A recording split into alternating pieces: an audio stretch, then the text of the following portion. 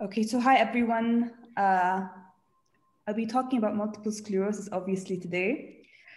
So just as a brief introduction, I wanted to tell you that sclerosis is actually comes from the Greek word skleros, which means hard. And that's just what multiple sclerosis plaques are. They're hard plaques. Okay, it's stuck. So just a briefing on the demographics of multiple sclerosis. It's an autoimmune disease, a T-cell mediated type 4 hypersensitivity disease that is usually more common in females than it is in males. There's a 2-to-1 female to male ratio, and it's more common in middle-aged individuals, in white populations, especially those who live around the temperate zones, probably owing to the fact that there is low vitamin D. And it has a genetic predisposition. So there's the HLA-DR2 gene. Individuals who have this are more likely to develop multiple sclerosis. And there are also environmental triggers, such as cigarette smoking, UV radiation, and it's associated with EBV virus as well as HHV6. Okay. So just a briefing on the pathophysiology of multiple sclerosis. So it does have, as I said before, both genetic and environmental causes.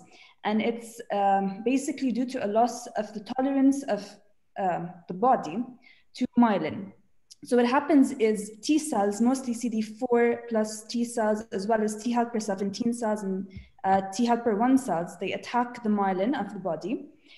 And there's also an association between B cells and multiple sclerosis. So what happens is you have the normal nerve conduction here in a normal nerve fiber, and the T cells come and they attack the myelin. And what happens is it gets damaged, so the signals get distorted. Okay. There's also, if we're going to look at the radiology and pathology of the disease, it's a multiple sclerosis. So you're obviously going to have multiple plaques on brain MRI that are separated. It's known to be separated in both space and time. So the plaques are going to be separated in space, and then we're going to talk about the symptoms that are going to be separated in time. And this is a gross image for post-mortem for the brain, and you have this plaque. And it's a gray colored plaque, which shows multiple sclerosis. And a period of time has elapsed after multiple sclerosis. It's usually salmon pink if we diagnose it or if we see it at that time. So what happens is they take a biopsy and they manage to stain it using something called a Luxol fast blue pass stain.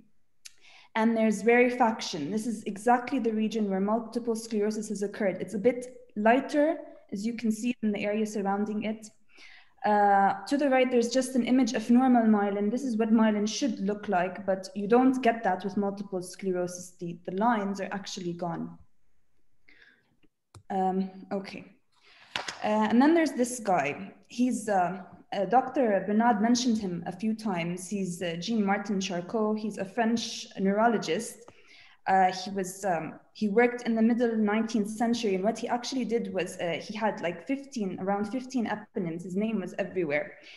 And one of the things that he developed, he's named after the Charcot's neurologic triad.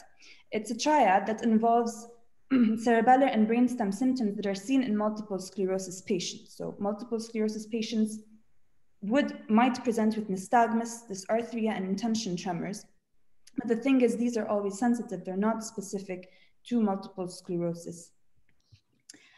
And then, of course, there are other clinical features, such as the blurred vision due to optic nerve demyelination that may be in one eye or both eyes, internuclear ophthalmoplegia. Usually patients have a difficulty moving their eye horizontally, but they don't have a problem converging their vision.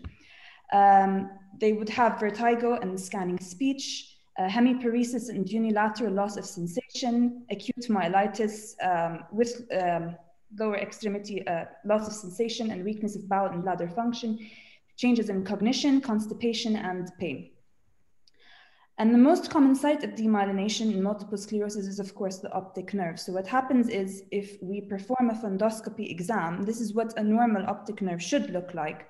But with multiple sclerosis, you get demyelination, and this is what it actually looks like. So this is the demyelinating portion. Also, characteristically, there are central scotomas seen in multiple sclerosis patients. So you have this black dot in the middle of a patient's vision. There are also certain signs that are associated with multiple sclerosis. They're sensitive but not specific, such as Lermit's sign or Barber-Chair's phenomenon. Patients experience a shock-like or electricity-like pain, shooting pain once they flex their necks, and this pain goes down to their arms, to their back, to their legs sometimes.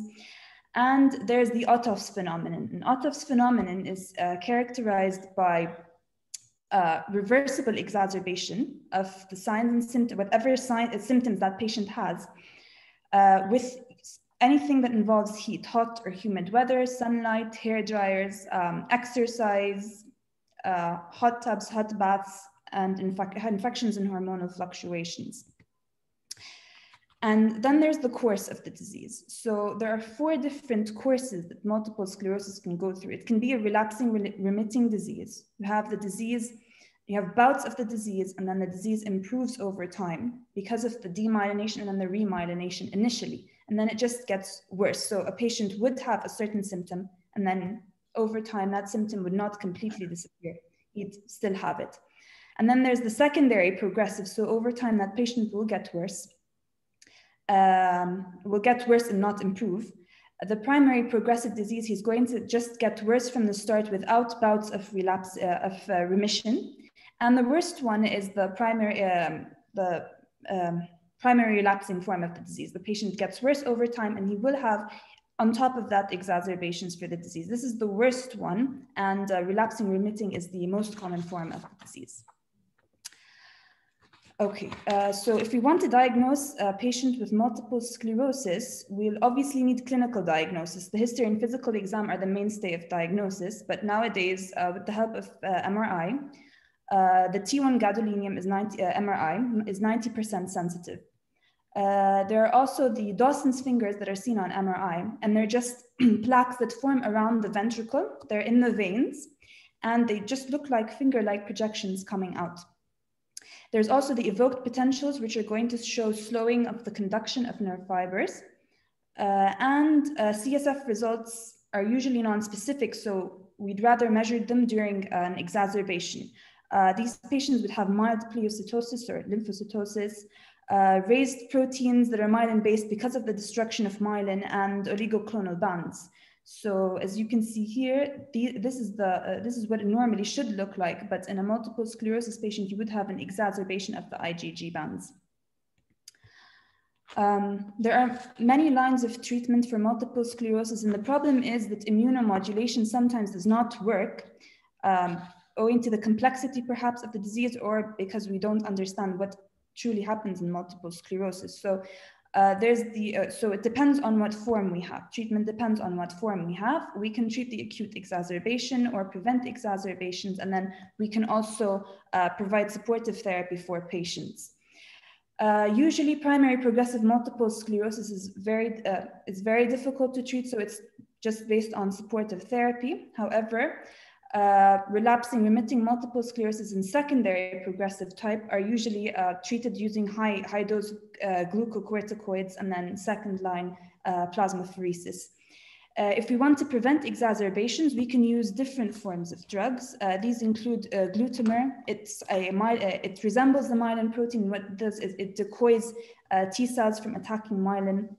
There's also the interferon therapy that we hear a lot about, and it just diminishes the inflammatory response that results in the demyelination process. These are first-line drugs. There's also second-line natalizumab. It's obviously a monoclonal antibody that works against alpha-4 integrin in cells and is used in all patients who have failed first-line treatment.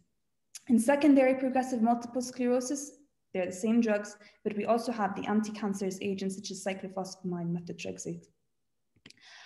Other disease-modifying agents are flingolimid. It's a sphingosine-1 phosphate analog and decreases lymphocyte migration, so there are fewer lymphocytes going to the CNS. Teriflunomide is also used. It's a pyrimidine synthesis inhibitor and lowers the concentration of active lymphocytes in the CNS. There's also dimethyl fumarate, and it's an oral agent, unlike the rest. It alters cellular response to oxidative stress and reduces disease progression. And then there's mitoxantrone, which is a third-line agent. It's a cytotoxic agent that kills T cells and is obviously used for multiple sclerosis. And then there's, since multiple sclerosis occurs more often in females than it does in males, pregnancy and multiple sclerosis is an area of ongoing research. So a pregnant female is more likely to have less multiple sclerosis exacerbations during pregnancy, but afterwards the symptoms of the disease are going to increase. Female patients are more prone to cesarean sections, and they are also more prone to having babies with lower birth weight. I'm just going to conclude with this case presentation, a very short one, just to let you know that although that's what multiple sclerosis, that's what's written in books and about multiple sclerosis, it may be, you may have like patients are your books, so you may actually have a different presentation. So this is a case of a 38-year-old male. He had headache for 8 weeks and visual disorientation for several hours and was afebrile and had a long history of severe depression. So the patient was sent for imaging, and this is the radiological image. So on imaging, this is the MRI, and it involved the cortex, surprisingly, although we know multiple sclerosis usually involves the white matter, and it also involved the white matter and the corpus callosum. And then there was a ring-enhancing lesion when imaged using gadolinium.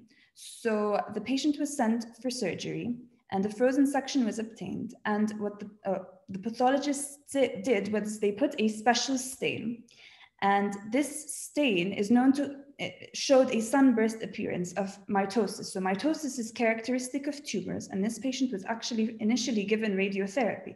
He was diagnosed with glioblastoma multiforme, but post-op, actually, this patient showed this sunburst appearance and had actually multiple sclerosis. He was stained for macrophages, and these are the macrophages. The brown colored cells are the macrophages, are the foam cells that contain all the debris from the myelin. And he was actually diagnosed with multiple sclerosis in the end. So that's basically it. So rules don't always apply in medicine. And that's basically it. Thank you.